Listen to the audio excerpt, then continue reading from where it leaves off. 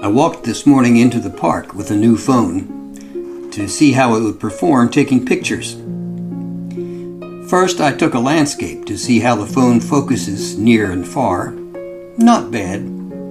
Everything near and far in good focus. I expected that. Then I moved much closer to my subject to see how it focused close up. Uh-oh, not too close, because this pesky plant is spreading like crazy in the park with rising daily temperatures. Poison ivy. It didn't seem like such a good morning for taking pictures, but after a while, I changed my mind about that. There was a bright overcast, and the diffused light was very lovely, even and gentle, casting no shadows.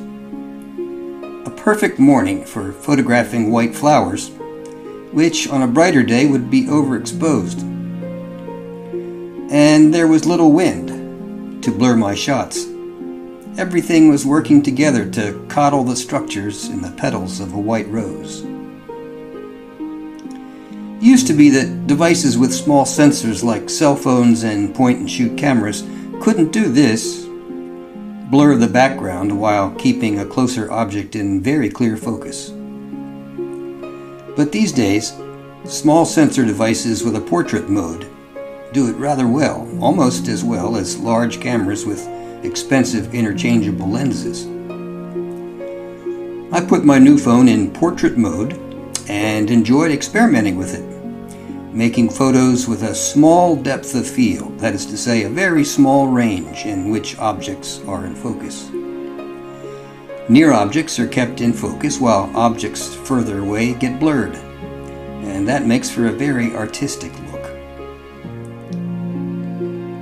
Of course, usually in landscapes, you wouldn't want the faraway objects too blurry.